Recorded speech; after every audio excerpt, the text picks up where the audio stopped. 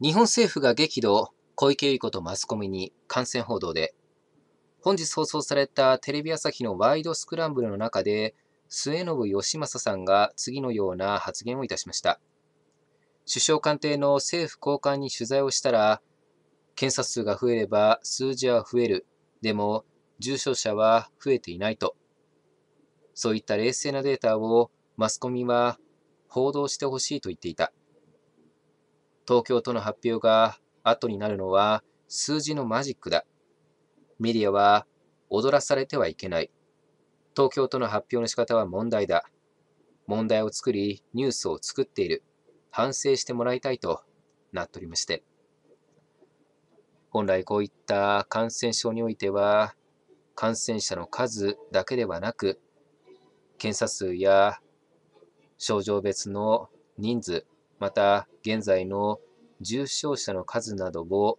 合わせて説明するべきでございますが、マスコミにおいては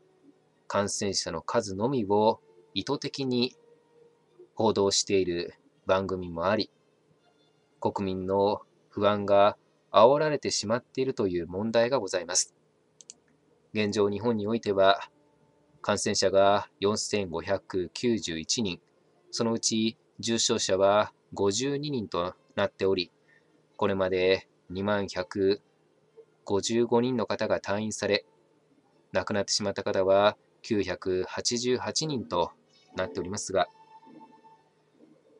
現状確認されている感染者のうち重症化しているのは 1% 程度であり、致死率は 3.8% まで下がってきております。この COVID-19 は治療薬、特効薬は存在しておりませんが、どういった症状が出るのかは分かり始めておりますので、そういった症状ごとに既存の治療法を使い、治療が続けられております。日本政府には、マスコミには、また東京都などの自治体には、